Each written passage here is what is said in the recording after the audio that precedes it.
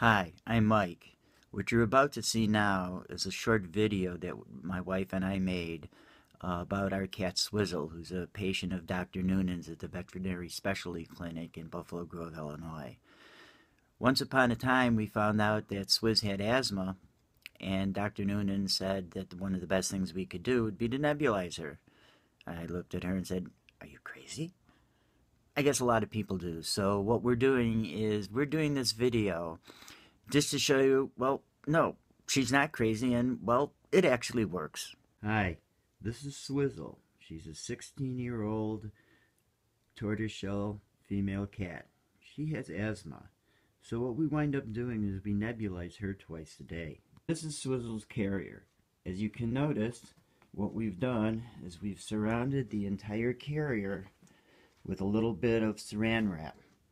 That way, when we nebulize her, the froth from the nebulization actually stays inside and she gets to inhale it. Swizz, neb, let's go. So as you can see, what she's doing is she's actually just gotten up and she's heading down the stairs. Neb, let's go. Come on. Up and into the carrier, and she's ready for her nebulization. As you can see, she's actually very comfortable inside of her carrier at the moment. What's going on now is Wendy has taken Flonase and albuterol and put it into the nebulization device. Now what she's going to do is she's going to get and she's going to neb Swizzle.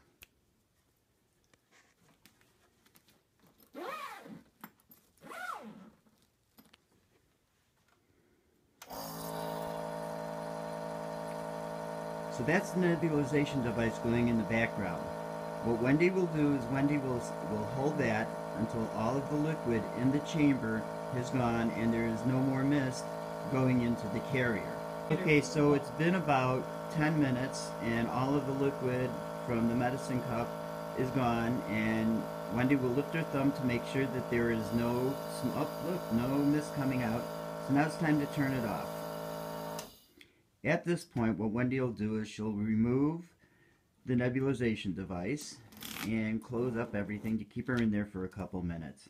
To make sure that she stays in there, we have a little bit of a trick. What we do, Wendy is now going into the kitchen, and what she's doing now is she's putting Swizz's dry food in with her. She'll put it in and then close it up again to keep that mist in there.